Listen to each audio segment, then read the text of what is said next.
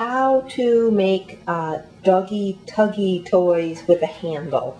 I start off with 3 pieces of inexpensive polar fleece and cut them approximately 6 inches wide. As you can see, you don't have to be exact because there's a big lump taken out right there. You're never ever going to see it when it's braided in, so don't worry about it. These pieces are about 40 inches long. Again, it's just a rough estimate. The stuff's just hacked off. You can see I'm not particularly careful because it's not gonna show. The Tuggies are really forgiving that way. So there's 3 pieces, and then I'll go to step 2. Step 2 is to tie a knot about a third of the way, from the end of the pieces of polar fleece. Again, the length of these is about 38 to 40 inches. If you have a longer Tuggie, then you'll want to adjust the knot down further so that your tug part, not the handle part, but so the tug part is more equal in length. Okay, the next step is to decide how big your handle is going to be.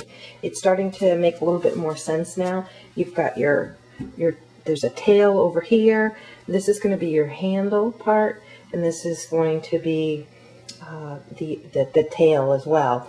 Now, I only have one suggestion at this point.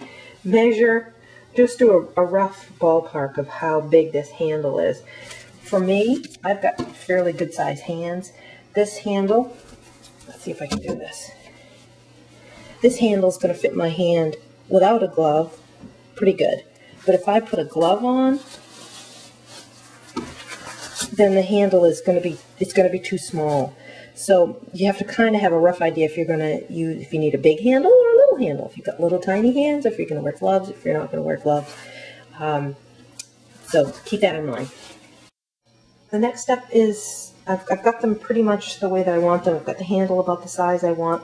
The next step is simply to just go back and untie this knot, and then gather the remaining 6 tail pieces and combine them so you have 3 groups of 2, and then just continue to braid. Just to make it easy, I've just chosen to bring one of the same pieces, for lack of a better word, into the center, and then just leave 2 on the side, and then just braid like you braided the rest of it. I don't tie a knot up here.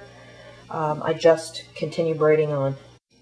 You can also make them much narrower and with a much smaller loop if you want to attach them to like cabinet doors or refrigerator doors, or if you just have a tiny dog, and if that's the case, you might want one that's longer so that you don't have to bend over, but keep the width and the knots smaller for their smaller mouths. That's it. Then I just trim up the ends.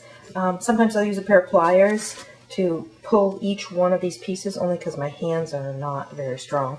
And the overall length, including the handle, is what, about 15 inches or so. This is a 15-inch ruler. I like that length for playing outdoors.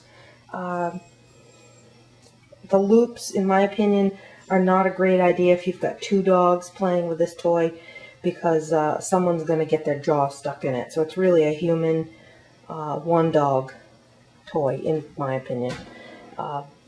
It's a big knot. They love it. The other thing that I've done is made them much smaller and much thinner for use like on cabinets and things like that, to teach dogs how to pull them open. So this, this one is, much smaller. It'll fit through the handles, which makes it fun for Lexi. Hey, Lexi, come. Lexi, here. You're on, girl. Tug, sweetheart. Oh, I know, such a big dog. Yes. Oh, it's in there. Uh-oh. What's in there, Pumpkin? There's a doggy biscuits are in there. So you can't leave the Tuggies on the handle all the time.